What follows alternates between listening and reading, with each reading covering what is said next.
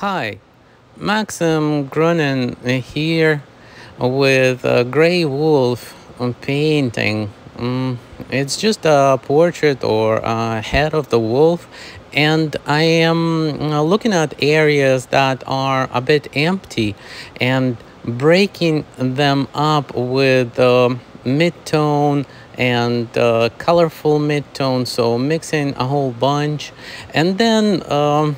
trying to get feelers for a bit more detail, rebuilding, restructuring, perfecting, improving on the form of smaller objects within the entire form, wanting to introduce more color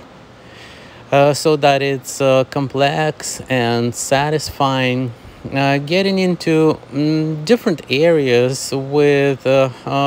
layers of more and more detail,